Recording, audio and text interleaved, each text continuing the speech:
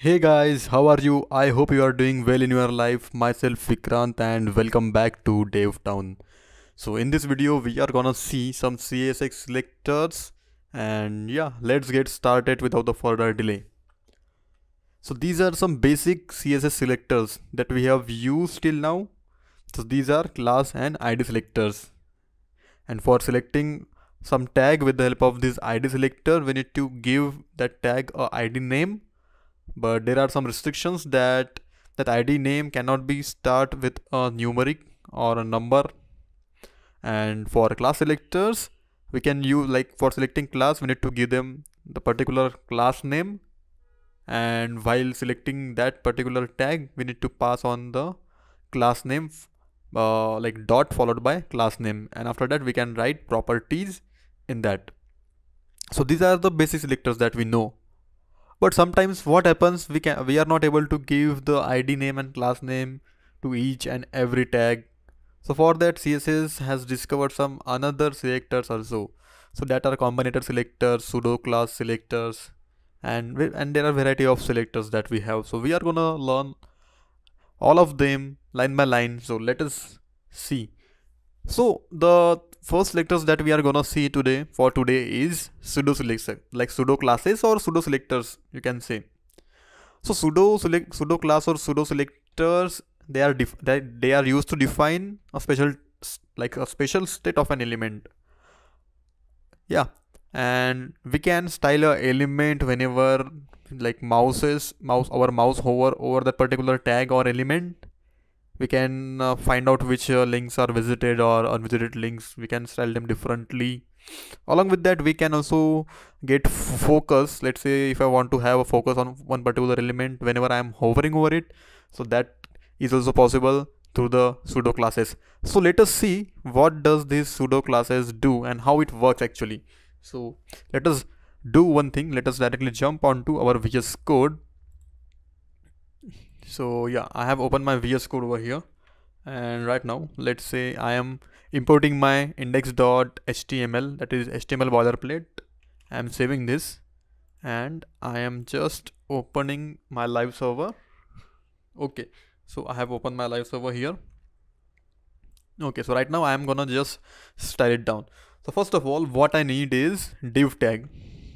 Okay, and inside div tag, not inside, okay, inside div tag I am just gonna write DevTown, our class's name, and after that I am just gonna write this p tag, and after p tag I am gonna take one h2 tag. Okay, in p tag I am just gonna write hello user. Okay, so it's hello user, hello comma, it's a simple thing. And in h2 tag I am just gonna write hello brother, right? So hello brother is there. Yeah, that's the thing, and I'm just saving it. Yeah, so I think, yeah, we are getting the proper result. So next thing what I want is, I just want to give them a style. So let's say what I want right now, I want to select my p tag. So I can select this element directly by writing the element name here over here and followed by the curly braces, and inside this we need to pass on properties and value. So properties means that margin, padding, or something, height. If we want to improve height, width, font weight, font style, anything. So that comes under property, and every property has some value. Okay, so let me just give it a border of 1 pixel solid black this time. So for p tag I am giving the border. Okay, and I also want the width to be limited, so I am giving a width of 200 pixel. So yeah, and I also want my text to align at the center. So text align center, I am saving it. Okay, my text is coming to center, and a bit of padding, let's say 5 pixel is enough, I guess. I'm saving it. Yeah, it's looking fine. And background color of antique white. Yes, it is absolutely fine, looking good.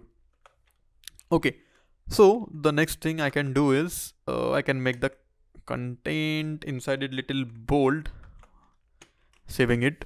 Okay, so it is looking fine right now. So what I wanted to use my pseudo classes here.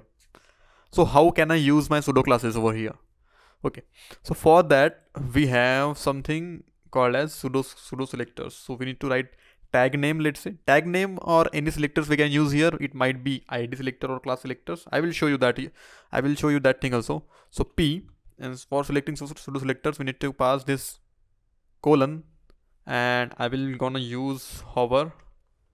After that hover, I am just gonna open my curly brackets. So what I want on hovering, my background color should changes to, let's say, black, and my color of text should be white, and my font weight should be bolder, right? I am just saving it normally. So let us see whether it is working or not. And I also want my cursor to be pointer. So whenever I am hovering over the user hello user, I want my cursor to be pointer. Okay, so let us see. As I am hovering over this particular p tag, you are able to see that my background color is changing and my text color is changing to white. So yeah, I guess you got it.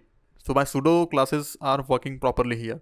So let's say if I don't want to select this p tag, and instead of this p tag, let's say I am giving some ID to this, let's say para. So what I can write here is hashtag para. I'm saving this thing. Still it is working properly.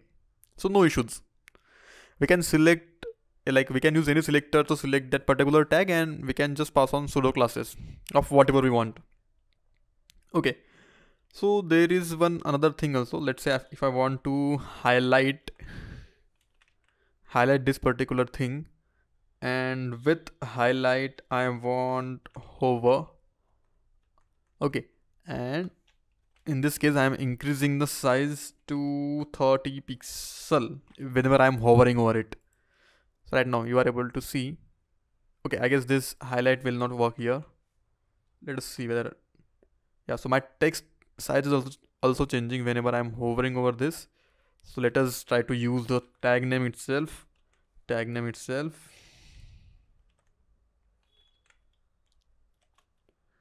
It should be hover or like something like this. Okay, no issues. I will tell you this afterwards. But I think this is the basic idea behind using the pseudo classes. Another pseudo properties that we can use are, let's say it's a visited thing. Okay, so visited is also there. Let's say if my site is visited, then I need a background color of violet and text color of, no, it should be color only, not text color. Text color of white I want. Okay, right now I'm saving this. Okay, but this visited will work only, I guess, in the case of what? Only in the case of anchor tags. Okay, so I will give one thing. I am just gonna copy down this whole thing, and yeah. Okay, I guess I haven't copied this thing, be visited. Okay, so no issues. I'm copying this thing also and simply pasting it over here. Because right now I am using my anchor tag, a tag, but I haven't declared or any anchor tag in my body section. So first of all, I need to give it a anchor tag thing. Anchor tag is proper, and yes, href also I need to give. So let's say I'm giving a http of google.com. Okay, I'm saving it normally. So right now you're able to see that my text is becoming this thing. What color is becoming blue? Okay, so right now my box property is getting applied. Okay, so right now I am redirected to google.com because I have given the href of here. So let's say if I am going back over there, so right now you're able to see that my this property is getting applied. So this property is visited property. Whenever any href or any link is visited, so in that case on Google also, if I let's say if I try to show you, I recently opened my flipkart.com. So let's say I am searching for flipkart.com, Flipkart only on Google. See, you are able to see that this first website is of violet color. So it says that my I have visited this website previously. Okay, so this is the very first practical usage of this pseudo classes, we can say. Okay, so the next thing that we can do with this pseudo classes is we can see whether our link is active or not. So for that we need to pass this active thing. See, if my link is active, then it is coming like my color is becoming only violet. Yeah, so right now my link is like active, so that's why it is we are coming to the color like this. Okay, so that's the thing. And another one, what I want, okay, I guess this is so much for pseudo classes. But another thing that I wanted to show you guys is child classes, how to select the child classes. So let's say I have one let's say I have one div, and inside that particular div I am using number of images or many number of paragraph tags. So how to select that particular tags? So for that we have one another thing, that is pseudo, like child selectors, we can say. So first of all I'm just removing this, and yeah, I'm taking one div, and inside my div I am taking p tag 4 times. So let's say it says 1 2 3 4, right? Okay, so I'm just gonna give it a ID of container. Okay, so it is having ID of container. So by using hashtag container, I'm gonna pass let's say I want a background color of something known as azure. Let us see whether it is working fine or not. Yes, it is looking absolutely fine. Okay, and I want my text to be aligned in the center for each and everything inside the thing. Okay, so let us just divide my page in 2 sections. Okay, so all the text inside this p tag is coming to the center. Although I am applying this property to the container, but it is followed by this p tag, and then until we are changing this thing inside the p tag by selecting them. So let's say what I want my second p tag to have the text color of, let's say, green. So what I can do, see what I'm doing right now. I'm not directly selecting the p tag. What I can pass here is, see, this thing and nth child. So what is this nth child? So let's say my container div has 4 p inside that particular div tag. Okay, so this container is having 4 p childs. So let's say I want to select one particular child. So how to select that? So let's say if I'm giving 1 over here in nth child, then it will select this first child. If I am giving 2, then second, and followed by the remaining p tags. So let's say I want to select the third tag. I'm passing over here 3, and as always I am writing all my properties and values inside the curly brackets. So let's say I'm gonna, what I wanted a color of green to my third tag.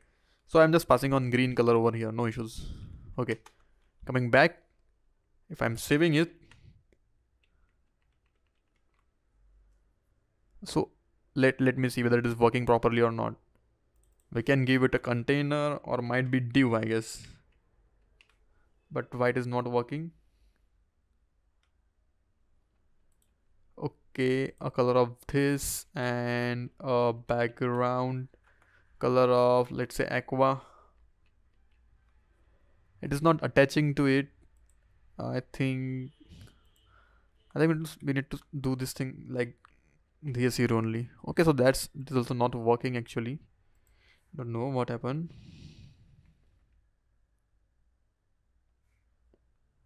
So yeah, actually what is happening whenever I'm selecting this particular tag, so it is getting, so my nth child is considered 1 for whole p tag. So let's say if I'm taking multiple div tags inside that, okay, and let's say I'm passing on 1 2 3 over here, 1 2 and last one 3, I'm saving this thing, and right now you are able to see that this property, this background property, is only getting applied to the first child, that is 1. I'm refreshing it over again. I'm just removing the color thing. I'm saving all thing, and see, right now you are able to see that I am getting my property applied to the first child. Let's say we just move it to third tag. See, so right now this property is getting applied to our third div. So in this way we can select the child elements with the help of this pseudo classes as well. Yeah, so I hope you guys have got the idea how to select the nth child with the help of this nth child pseudo classes, and also the idea behind how hovering is working and how we can convert our cursor to pointer and all that stuff.